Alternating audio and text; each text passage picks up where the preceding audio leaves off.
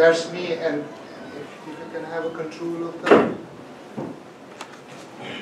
No, no, no, no, no, no. I will do it from here. You have to? Yeah. All right, okay. All right, this is the virus. Look like under the electron microscope or projections from various components. One thing common in all viruses, subhanAllah, is that they are not living bodies like bacteria, like any other life form. They are not living.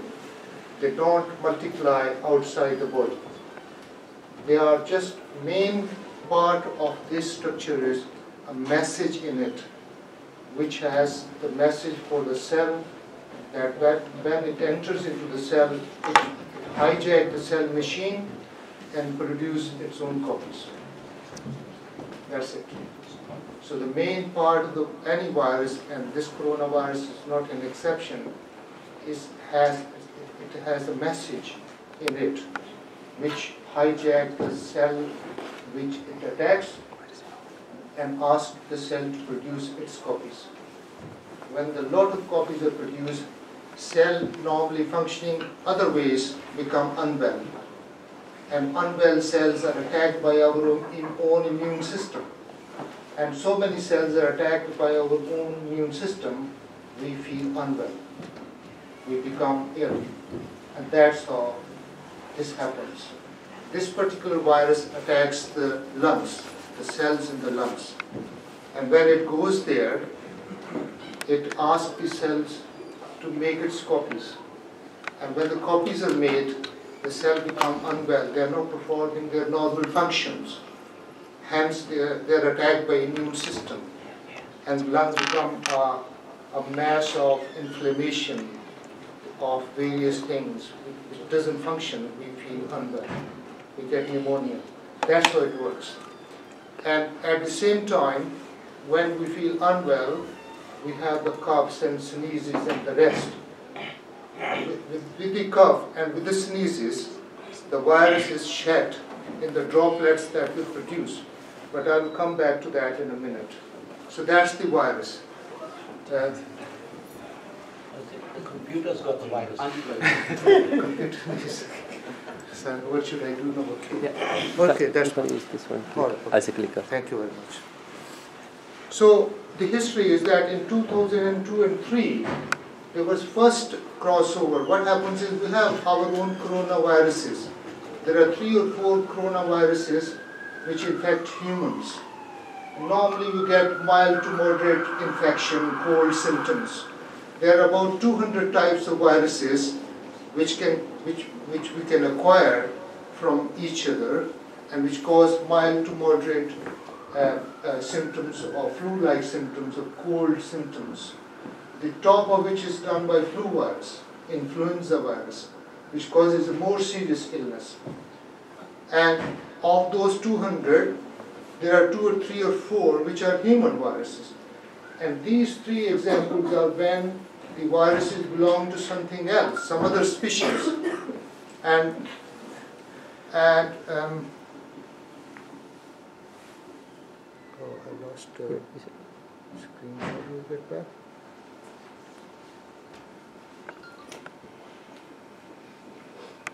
Not next, but previous one. Yes. So these examples are when they cross the species.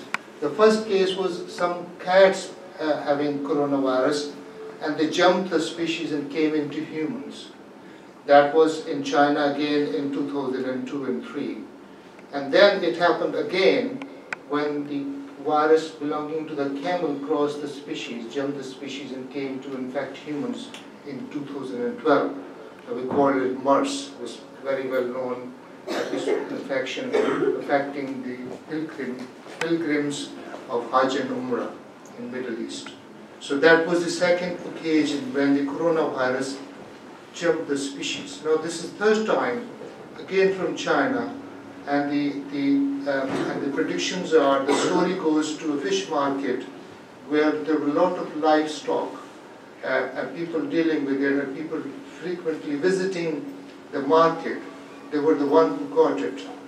So this is kind of story which is building up and still under investigation, which particular zoonotic or animal or non-human source was involved. But it was non-human. So the coronavirus that we normally get, this is not one of those. This is novel. This is what the whole mankind doesn't know about it.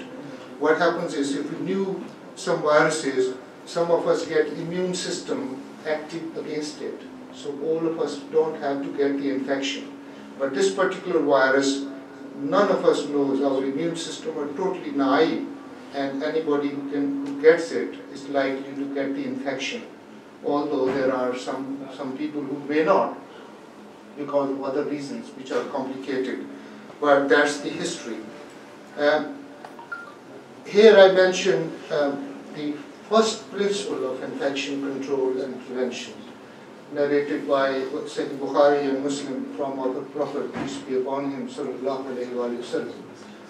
This is one of the, this statement must make one of the two central pillars of modern infection prevention and control. The second being the vaccination. This is it. This says at those times the plague was the most important epidemic disease.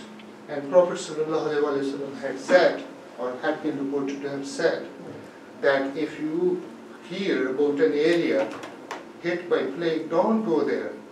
And if you are caught up in that area, don't leave it until it is settled. No, this is it. This is the infection control and prevention. And this should apply to cities, to towns, to villages, to small areas, to families, even to a person. As our Imam said a few minutes ago, that if somebody is having symptoms, they should refrain from coming to a congregation. So this is it. That's the extrapolation of this statement, that we want to contain it within whatever boundary we identify, within whatever boundary we can contain. So if we go somewhere meeting somebody who's infected, we should take precautions. Better abstain, but if not, then take precautions. And if we ourselves, any one of us unfortunately is symptomatic, then we would take every step to stop it spreading to other people. This is our duty. We are obligated to perform that way. It was so much more difficult a few weeks ago to say the statement which our Imam made today, that don't come to the mosque if you are symptomatic. So stopping people coming to mosque was very, very, very big agenda. It was very heavy to say. But you see, today there was no sound of cough or sneeze. But normally, people don't care. But now the fear has driven into us thinking those kind of terms. So this is again the central pillar of the infection prevention and control, the saying of our Prophet ﷺ. Now, if you didn't do that, then the disease which started from Wuhan in China, this is the map of the China, and in the orange is the area where the disease started. It spread to the rest of the country and crossed the boundaries of the country, came to Korea, and then to Italy and the rest of the world. We know the story, the rest of the history. It has gone everywhere.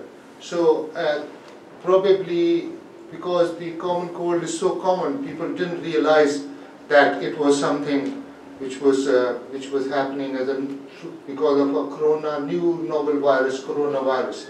So they took it sort of as a normal flu virus or some kind of unrecognized virus infection. But at some stage, somebody tried to investigate it. Again, in the labs, we asked the question if influenza is present or not, if rhinovirus is present or not, if another virus is present or not. We don't ask the question which virus is present, because the technology doesn't allow us. So you have to take another step to find out if there was a virus involved and that this was a new infection. So somebody very cleverly found out that this is actually not one of those viruses which the mankind knew before, but this is the new ones. Hence, they took this step, and then the rest we know what happened so far. It's going to go crazy, it seems like. Now, these are the symptoms which we normally are aware of from any cold. So you get fever, you get chest pain, you get chills, you get rapid respiration, you get cough, you get sneeze, and you get pneumonias, and you get the other things, sore throat and the rest. We all aware. It's not different, except coronavirus has been, initially we thought it might be just like a flu, but it's slightly more symptomatic than that. And the attack rate is more. So if people get, say 100 people get it, more people are likely to get more symptomatic and seriously more symptomatic than with the flu. So it's slightly more. So more people end up in the hospital. So it's more serious than flu, but it's not absolutely more serious. So there's no scare, but definitely it's more serious than the flu as far as so far the projections and the stories are concerned. But if people say what we know is the tip of the iceberg, it's not tip of the iceberg. We have inside, people have visited China from WHO, and they confirm that the death rate is about 1%, which is quite high to be honest, but it's not something all or none situation. It's like many people are getting better, and with any disease, when the system sorts it out itself. Allah subhanahu wa ta'ala put it this way, that the system sorts out itself slowly, given the time, given the support. So this is it. Then, based on the available data, the 3 points how it spreads.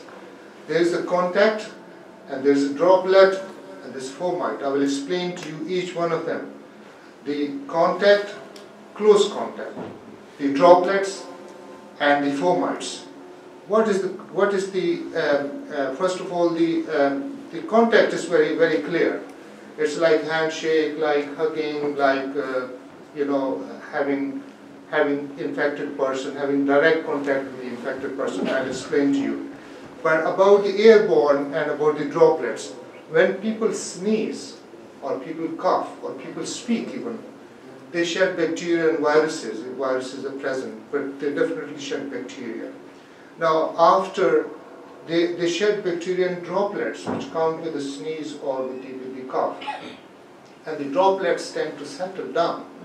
Hence, with it goes the bacteria and the viruses.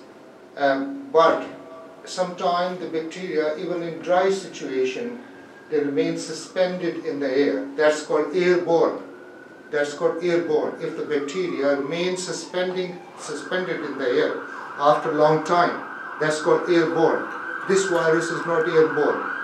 This virus is not airborne. This is again with droplets, and droplets either dry up or they settle on the floor. But for us, this is a famous conceptual slide of somebody has sneezed and how much bacteria are shed. You can look at the condensation a sneeze can cause, and you don't want to be on the way of this. You don't. And I will tell you how you can avoid it, but you don't want to be caught up in this one. This is massive dose. So, but additionally, the Muslim, we talk about the congregation and we talk about the mass gathering. For Muslims, we have additional challenge because even if it settles down, it settles down on the carpet. And we worship, or we put our nose directly on the place. So this is very important, that this is the time for us to think in a slightly better way for the mosque committees. And there is no study I could find which have looked at the mosque carpet contamination rate.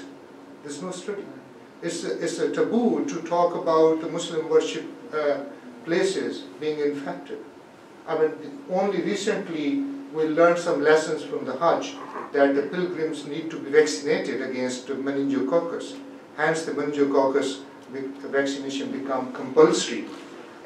But there are things, I mean, all of us know that going to Haram is not something you can come back without having respiratory infection. So the people who organize the things have the responsibility to ensure, as they ensure the safety of people, They should ensure the safety of their health as well. This should ensure the supplies. The supplies should be enough. The water should be there. They ensure that they are safe. There is no crime. They do everything, except why don't they do about their health? Why we have carpets? We can't clean them. Long pile carpets, very soft, nice on the feet, very cozy, very cozy environment. But who can clean them of infections? This is what we need to think in future now. Which mosque has many sanitizers? Many sanitizers.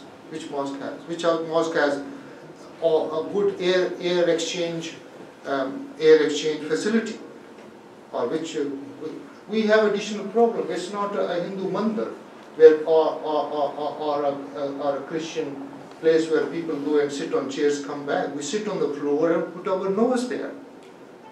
And this has to be, I'm very sorry, this has to be taken care of. So, applying the rules of droplet infection or from avoiding to come into contact with somebody who's coughing or sneezing is not enough for us in this atmosphere. It's also important the surface we worship on is clean and tidy as well, or cleanable as well. So, so the basic thing is, the rule is catch it, bin it, and kill it. How we catch it? We either are sneezing, the person is sneezing, they should do two things. They should either use the tissues to cover their face and their nose and the mouth to prevent it spreading, or if they don't have time or the tissue in the pocket, at least they should use their elbow to cover it. So it's right on the elbow, not spreading around on the people. So this is rule number one. And then if you have used the tissue, immediately bin it. And then you have the duty to wash your hand, because the tissue is infected. If you have used your elbow, the first duty is not to have handshake or have hugging somebody and then spreading infection. Try to, on first opportunity, to try to clean the place, clean the clothes, change the clothes and wash them. So this is our duty. We have to do these things now. There are so many more infections. Why we are worried about this? Why not about flu virus? Why should people be coming to the mosque and coughing around and sneezing without regard to the neighboring worshipper? Why should we do that? It should be the change in, that's why I put in my talk, as a lifestyle change. We have to accept these. The mosque committee have to accept that they use the surfaces on the floor which are cleanable and which actually should impact on the way we worship. Not just, this is the opportunity to learn that. So this is it. And the close contact with the confirmed case means living with somebody. You remember I spoke about contact. This is the contact. Living with somebody in the house or contacting their body fluids or face-to-face contact. This virus, particular virus, has been reported to have shed in urine and feces as well, in the blood as well. So it's quite nasty, widespread virus infection. So it's everywhere, not only in the cough material or sneeze material. And being with infected person within 2 meters. So if somebody is infected and they are talking, they don't have to sneeze or cough. Within 2 meters, it can infect. So what is fomites? Fomites is any object which can transmit disease. So in the home, the door handles and toys and juice towels. In public could be door handles in public buildings. There is armrest and support bars in the public transport, trolleys and baskets in supermarket, and currency notes. And some people have the habit of licking them while counting. This is not good. And then the chewing objects like pencils and pens. I've seen many people chewing their pencil even in the hospital environment, which is not good. And open foods which can't be cooked or washed or peeled. They are potential sources of infection. Some of these things you hear, some of these things you might not hear. But this is just for information. And then, this is the most important slide. If I came here for one slide, this is the one. And as I explained to you, what are the fomites, what are the things which can be infected, please keep that in mind. And the most important thing is, the hand is the most important part of the body which transmits the disease. Hand is the most important part. If they are visibly dirty, we need to clean them with water and soap. Water on its own is not sufficient. We need to clean them with water and soap. If hands are not dirty, then sanitizers on its own can help. Cleaning hand or sanitizing them off and on is a good practice. Even you're not suspecting. It's a good idea to sanitize, clean your hands. Some of these sanitizers have alcohol. There are some available, probably not these days, which are alcohol-free if somebody feels about it. Some of the sanitizers can damage your hands, so that you need conditioners and things. So these are all things, but cleaning hand is the central idea of infection control and management. And then, if you meet somebody who have symptoms, keep the social distance, talking. So if you are talking to somebody from outside a meter, that's okay. Getting too close is not okay. So if somebody is coughing and sneezing, 2 meters is important, but somebody is talking, 1 meter is important. And if you have infected articles and fomite, avoid touching your eyes. If you have touched something, even if after sajda, you're not sure if the carpet was clean, don't rub your eyes or nose with that hand until it is sanitized. I just noticed after the prayer somebody was rubbing their eyes properly. Eyes could be a source of entry of this virus and any other virus into the body. The eyes could be the source. Mouth, nose and eyes could be the source. So people think about nose and mouth, people don't think about eyes. Eyes can be the source of infection. And until they are washed or they are sanitized, you're not going to use your hand to rub your eyes or touch your nose or put hand in some form of way into the mouth until the hands are washed. Now, this is the most important piece of information. If somebody sneezes or coughs and you're not warned about it, you immediately close your eyes and hold your breath and move away. 3 things. Close your eyes, hold your breath and move away. Close your eyes, hold your breath and move away. So you're not going to let these droplets enter to your system. Try to minimize the entry. You can't prevent anything 100%, but you can minimize. And this is the most important bit with which you can minimize the entry of the virus into your system. Close your eyes, hold your breath as long as you can, and move away. You're not going to apply this to your kids because they should. You can't. But to yourself, do this, please. Move away. And I have shown you the slide where somebody sneezes and how much a hollow of droplet, a cloud of droplet is created. You don't want to breathe into that. So you want to move away. And move away when your eyes are closed and you're holding your breath as long as you can. So this is it. And then you should cough or sneeze into the piece of tissue and immediately dispose it off and clean your hands. And if you don't have it, bend your elbows at least. And use your bent elbow at least.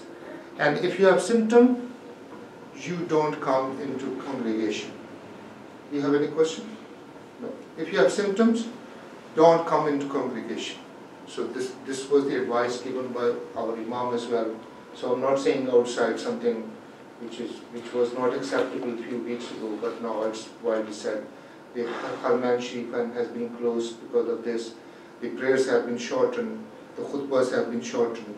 but this is not enough. We need to look at the way we worship, as I said, the way we floor our flooring and things, and the air exchanges and the carpets and the rest. Now, this is important that if somebody comes from abroad, they need to report, and they need to report. Now, they listed countries in PHE. If you look at PHE, coronavirus advice, they list the countries with A category, and they also list the country with B category. But now, things are getting beyond control. I mean, if you transit in an airport, outside those categories, you might bump up into somebody who has got the infection. So the most important thing is that if you recognize that you're having some symptoms, take advice. So GP 111 and other medical professionals and medical websites, they can give you the advice. And these are the lists of the countries. It was collected a few days ago. This might change, it might be subject to change. But mostly, this is what it is. The category A country, you must quarantine yourself, and category B country, you wait for the symptoms before you apply quarantine and self-isolation. You remember, Prophet ﷺ said, if you have symptoms, if you are caught up in a symptomatic area, you stay there. Now extrapolate that advice to yourself. If you have symptoms, stay away from the rest of people. Now, this is about the care of the family members. This can be very, very complicated. So I've just added it to complete the case. But otherwise, you need more advice about how to care about a family member who is involved. At the same time, you want to protect yourself. It's very difficult to do, but it's possible, and that's why the advice. So this is it. And then there were some more questions. And then you need to call, if you think you have been in contact with somebody, take advice or go to online. Last night I was hearing that even the Prime Minister was saying the 111 is overwhelmed, so take advice online. So things are getting from bad to slightly worse.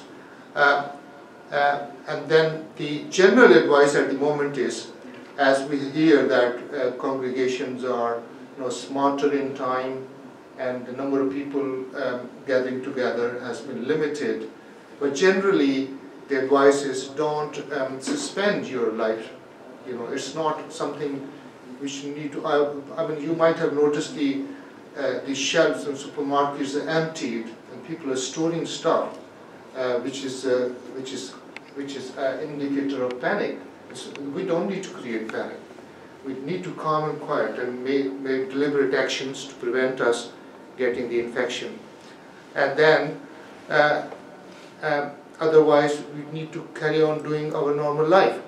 And there's no evidence that the letters or parcels can pass on the infection.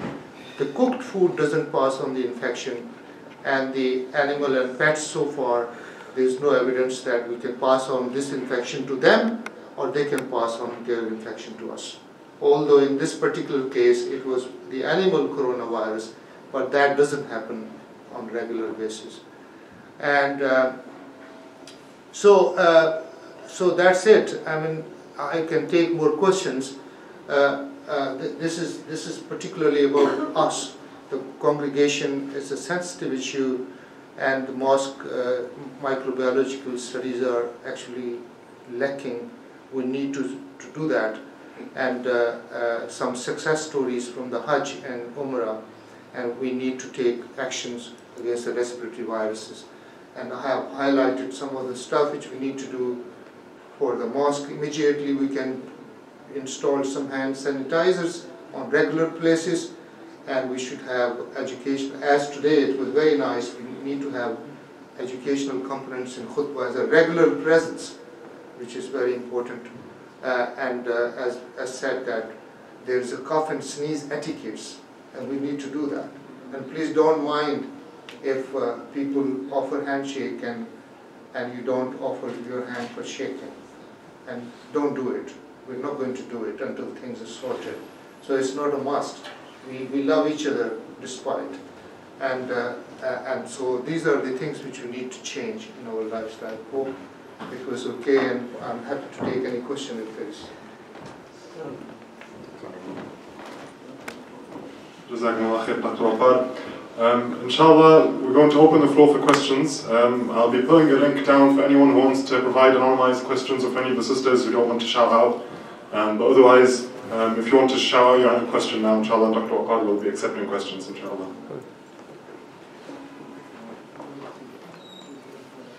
Does anyone here have a question? Any questions? We've got a question. Is there any particular temperature where this virus might not survive? What the virus? A particular temperature where this virus might not spread? Temperature where the virus, for example, in places like Africa, where the temperature is very high. I think the thing is that drying of the droplets. As soon as the droplet dries, the virus is dead. So the droplet dies quicker or dries quicker in high temperature. Okay, but if you are caught up in somebody's directly without giving the chance for the heat in the atmosphere to dry it up, then there's a chance to get the virus. But yes, the hot temperature affects the virus infection, hence you get more virus infections in colder months than in summer months. Any other question? Okay. Yes? Yeah. Yes. Please? Yes? You said about the transmission of infection when someone is symptomatic. But they say that this virus has a long incubation period as well, where you might not be symptomatic and still be a carrier. Yes, those are kind of developing information, and unfortunately we shed the virus even without symptoms, and that period precedes the period of symptoms. So unfortunately, if you are, that's why the social distance is very important. So if somebody is here all the time in this country and they're fine, they're probably fine. But if somebody is coming from Iran or Italy, I shouldn't mention the names though, then even without symptoms, we should try to keep social distance. So just in case if they were in a phase before the symptoms called pre-symptomatic phase, then we shouldn't, they're shedding the virus and we shouldn't get it. So the most important thing is the practice, the change in lifestyle, so we should keep the social distance. Thank you very much indeed. Thank you. Yes, brother. This coronavirus, this time where it's different in temperature, which cause usually in the regular times, get the flu or get fever. So what's the advice if I get this kind, even if it's not corona? Should I go to a hospital, or which type of medicine should I use in order to be far from that area? There's a very important question. I mean, getting symptom doesn't mean that you have coronavirus. There are other viruses currently prevailing in the population, and they have not gone away. There are a couple of, this is the tail end of flu virus. You know, that if you look at the flu virus, it's coming less, but it's still around. Another virus called respiratory syncytial virus is still around. There are other rhinoviruses which are around. So somebody getting symptom not necessarily means that they have coronavirus. So you need to report to the hospital or the GP, and they will instruct, give further instructions, and give probably you'll be tested. So they will find out which virus, which of the 4 or 5 viruses prevailing in the atmosphere at the moment is the one which you have. So those tests are available now. So do you think we should isolate ourselves first? That's a lifestyle change. Okay. Whether we have virus A, B, or C, it's our duty not to pass it on to others. This is lifestyle change. Whether we cough or sneeze because of coronavirus, for God's sake, no, or for some other virus, we have the duty not to spread it to our brothers or sisters. That should be an end of it. We should do that. Okay, thank you very much indeed. That's very useful. Thank you.